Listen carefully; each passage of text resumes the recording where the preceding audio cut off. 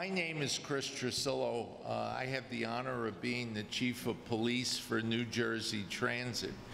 And on behalf of the Police Department, I wanted to honor Shanda Stokes. We as a department wanted to honor one of our employees. But I today want to welcome everyone who's here, in particular Mr. Stokes and Shanda's mom and Reverend Ali, to the New Jersey Transit Counterterrorism Training Center. And now it's my distinct honor and pleasure to introduce our President and CEO, Mr. Kevin Corbett.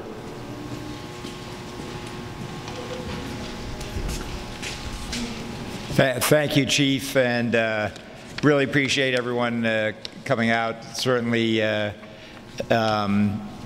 aside from the Chief, Mike Kilcoyne, who is the Senior Vice President for Surface Transportation and Bus Operations here today, Deputy Chief Ed Iandoli, right there. And these are all people that are so critical to this project and for really helping get our K-9 unit up and running. Sergeant Keith DeLuca and Police Officer Michael Szczesny, who will be partnered with our guest of honor today, K-9 Stokes, and Master Trainer Police Officer Edward Jew. So I just want to let you know that we have the whole team here for you in honor, and we're celebrating the name, when we looked at what a suitable way we could really honor Shanda, and we thought something that would keep that memory going, obviously succumbing, as Barbara and I were talking earlier, like you never know when the hour comes, and certainly as a parent you always worry about that with your own child. So it's obviously a very sad thing, but we sort of celebrate Shanda's life. If anybody was a force of nature, she did more in her life to light up the world than so many other people, and very infectious smile. But she was right up to Milo. Everyone knew Shanda. So, and I think Barbara was saying, you went into a grocery store, everyone knew Shanda.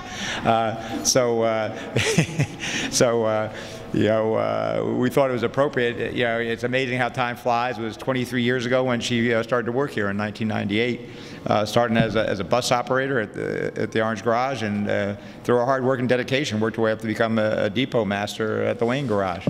So, she was an extremely hard worker, smart as a whip. But despite that focus, always exuded a warm, friendly, loving presence to everyone who worked with her. Certainly a woman of great faith, as I was saying to her mom when we were driving over. I was commenting, beautiful day coming out, and thinking for this event, I bet she's up there looking down, and have a big smile on her face. If anybody would appreciate, this and having, the K-9 unit, dog named after her, be Shanda. I would say that. As far as like Shanda, I would say Stokes. There's a reason that for the police pick a name for a dog, so that it can respond well to commands and fit in. There are certain criteria. So when the chief and the team said let's honor Shanda, and said okay, the dog's name being Stokes is also is a very hard-working, dedicated employee. People don't realize for counterterrorism, the dogs and the training that goes into it. They're big investments, very special dogs. So when he graduates, he'll be out in the field protecting all of us, and counterterrorism tactics and explosion detection, etc. So we thought that naming the dog after Shanda was a fitting tribute. And I think people and dogs have a special bond, and I think like many of us in transit, whether you be a bus operator, there's certain risks that you take being in transit, on the rail side, on the bus side, I'd say, but certainly on the police side, you really see that with a whole range of public that we deal with, getting them safely. Our police officers and their K-9 partners also know that bond and know the risks that come with serving the public. And I think we all enjoy, for those who have been in transit, like Shanda, you enjoy the bonds that you make with your colleagues. It's a special kind of world in transit. A lot of people on the outside don't appreciate it. Shanda certainly did. And so I think those kind of special relationships, we thought this was a really appropriate way of honoring a special bond and to keep her name with us going forward in a way that still continues to serve the public and remind people of all that Shanda meant to us. So I felt that naming Stokes after a beloved colleague, who has left us, remind us of those bonds that makes working at New Jersey Transit, such a special place, and that Shanda did so much to help make it such a special place. So really appreciate everyone coming here, and with that, I'll turn it back to the chief. Thanks very much. So if you don't mind, I'd like to tell you just a little bit about the New Jersey Transit Police Department so you understand how important Stokes, to my right, is to our mission. In September, it's hard to believe the way time moves, right? On one hand, you see how long we've been in this pandemic, over a year now. Think about that, and how it's changed and impacted all of us in many ways, and why we're here today to honor Shanda. But we're also coming close to the 20th anniversary of 9/11.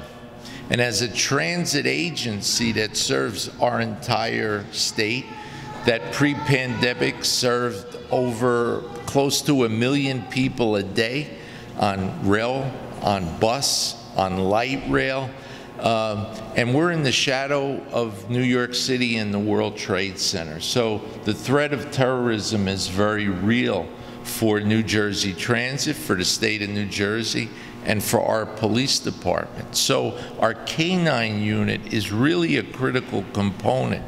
These dogs are trained and work hard to keep our ridership and the citizens of the state safe. We have now, with Stokes and another new member of the unit, Kenny, 15 K-9. And what I'd like to do is kind of tell you the story of how Stokes was named. I was in a meeting with my Deputy Chief Ed Iandoli and Deputy Chief Laura Hester, who unfortunately couldn't be here today. And we talk about a lot of different things, and we were getting 2 new K-9s. So I said to the chiefs, I said, what can we do that has meaning in terms of naming our 2 new K-9s? Because so much has been going on, right, in the country and in the world, it seems, over the course of the past year. And it was Deputy Chief Iandoli who, without hesitation, said, Chief, how about we pick names of the employees we've lost?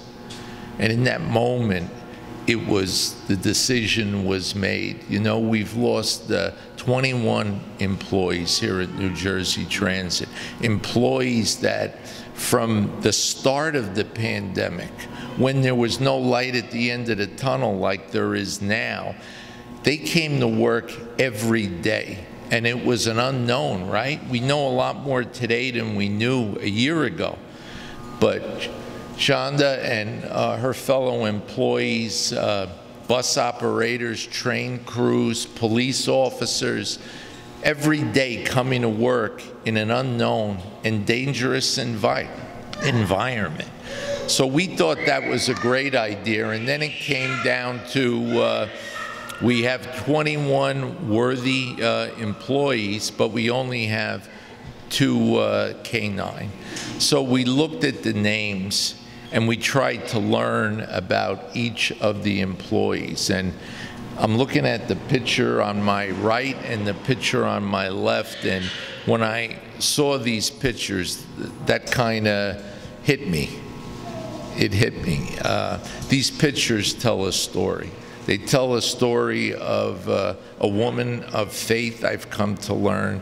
They tell a story of a woman of service. They tell a story of a woman who cared about others. And they tell a story to me when I see the photos of a person who had an aura around her. And she cared about others, I'm assuming, I'm guessing, probably a lot more than herself. So we're honored today. And if you allow me, I'd like to introduce members of my team who work so hard. I'm going to introduce Sergeant Keith DeLuca. Keith, could you stand just for a moment?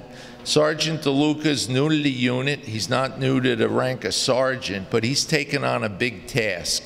When he became the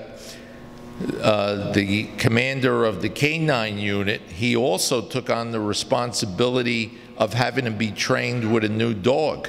So he is going through the same training as K-9 Stokes with his partner, K-9 Kenny. But Stokes is the star of the show today, so K-9 Kenny is not here right now. Thanks, Sarge. And now I'm really honored and proud to introduce Police Officer Ed Joes. Ed, do you mind? Ed has been with us since May of 2001. Think about when he came on this police department. In just a few months, the world was going to change with 9/11. And Ed had a passion, and he wanted to do more in a counterterrorism mission. And in 2014, he became a K-9 officer, but it didn't end there. Officer Joes is what's considered in the K-9 world a master trainer. He's trained 178 K-9s. It's his responsibility to train K-9 Stokes. And I want you all to know that K-9 Stokes is getting the best possible training, because in this business, you can't be wrong. Like a 400 batting average is not good enough. You got to be batting 1,000 in this business. And thanks to Officer Joes, and I'm knocking on wood, and we're all knocking on wood up here, we want to continue to have that great batting average. Thanks, thanks.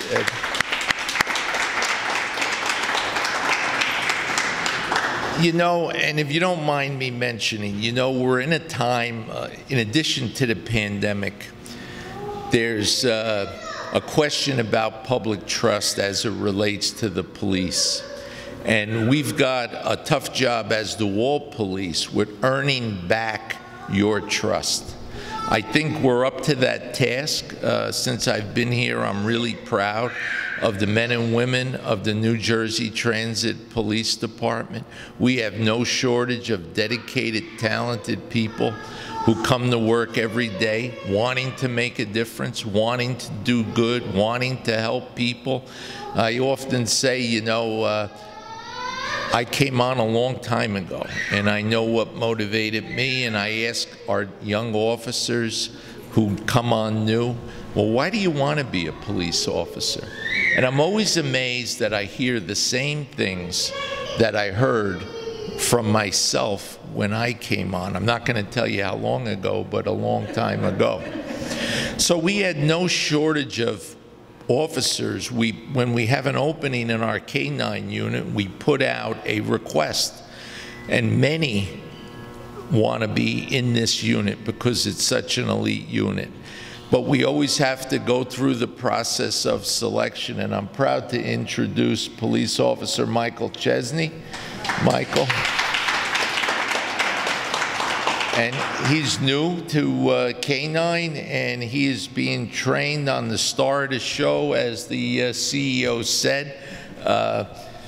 K-9 Stokes was born in the Republic of Czechoslovakia, and the boss was right. A very expensive dog. I'm not going to tell, the financial person is not here, but we pick the best of the breed, if you will. And remember, K-9 Stokes, one of the other things about our K-9 unit, in addition to their diligence, is they are the best public relations. You know, I talked to you about wanting to earn public trust back. These are not patrol dogs. These are passive dogs. They're friendly dogs. You got to pardon Officer K-9 Stokes today because he's still in training. But when he completes training, he'll be able to be around a noisy bus terminal, a busy train station, hundreds of people moving all around him, and he'll be right at the officer's side. And he'll not move until that officer tells him. And many people and young children will want to come over. They're fascinated by the dog. So there are great public relations, not only for the police department and for the agency, but also to try and earn that public trust that we so desperately need so we can function as a society. So if you don't mind, I'd like to give a final round of applause for our K-9.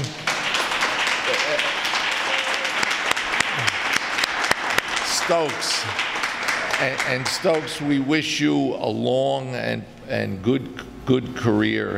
And with that, the agency has taken the liberty of preparing a proclamation. And if I could ask Mr. Stokes and Ms. Cheeks to come forward with the President and CEO and the Vice President of Bus and myself, and we'll take a picture.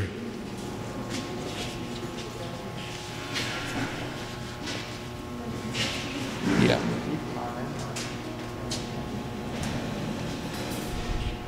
You know how when you have old pictures, I was looking at old pictures last week in my house, and we were having a hard time. Who's that? Who's that? Can you imagine in 15 years we'd be looking at pictures with masks on?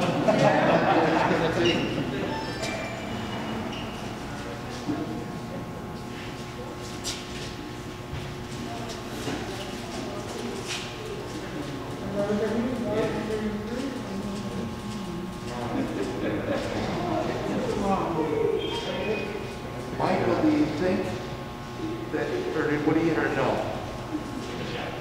All right, we're going to see if we can get Stokes perhaps in the picture. Because Stokes is more important than the chief. Okay. All right. Yeah, all right. Shanda, keep him calm for us.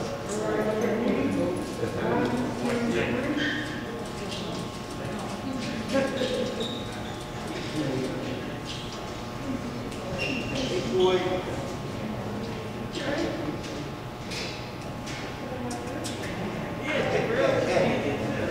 Gonna stop some bombs. Gonna stop some bombs. Gonna save us.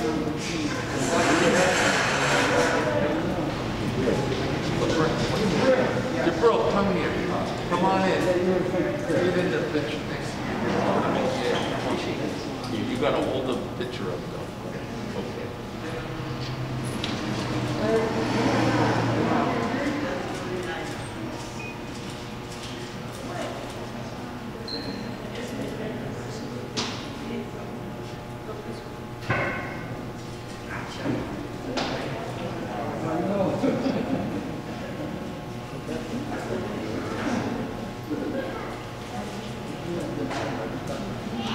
All right, you good?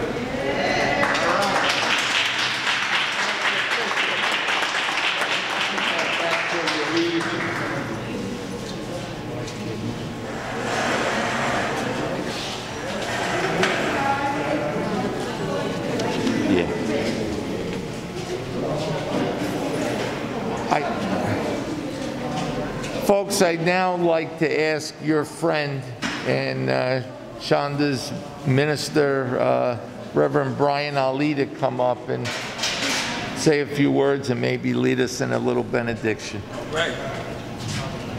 Well, let's give God a praise for Shanda right now.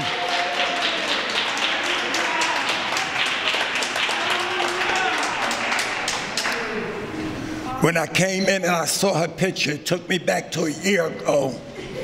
This past Sunday, she came to me and said she had just got Sundays off and she would be able to come to church. And at that time, the state had shut us down. That was the last Sunday we were in session for the last year since the pandemic started. And Shanda was worried about coming to church. And now we look at her legacy lives on. Who would ever thought Scrappy gonna be jealous?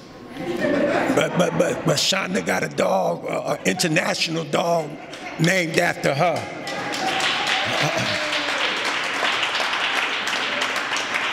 So on behalf of the New Psalmist Worship Center, we want the New Jersey Transit Police to know that we will be praying for you. We give you an open invitation to our house of worship where Shanda was one of my ministers. And it just fits her. It just fits her. Even though she's gone in her flesh, she's still here with her spirit. And she would say, look at me now, they're naming dogs after me. And for that we say, to God be the glory. Because now she will be not only did she save lives on the spiritual side, now she's going to be saving lives on the minister side and on the physical side, on the people side, and nothing more important. So we're going to call him, we'll call him Minister Stokes. You know, one of our servants at the house, but to police dog Stokes. K-9 Stokes is the proper terminology. We salute you in this police force, and to New Jersey Transit, we salute you. And let's give God a praise again for blessing her.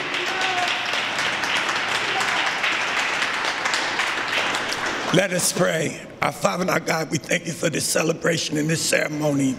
Now, God, we pray that your peace will be upon each and every one of us as we leave this place, but certainly not your presence. Now, may the grace of God, sweet communion of his Holy Spirit, rest, rule, and abide over his people now, henceforth, and forevermore. In Jesus' name we pray. Amen.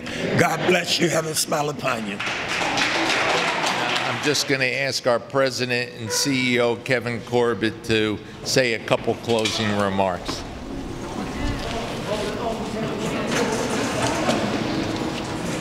Well, thank you. I hope this was as meaningful to you all as it is to us. And yeah, that's. I agree with the Reverend that you know, having these masks on, even if it's a Steeler mask, that's okay. But right, as a Giant fan, that's okay. We're good. But no, it's really. Decent rings that they talk.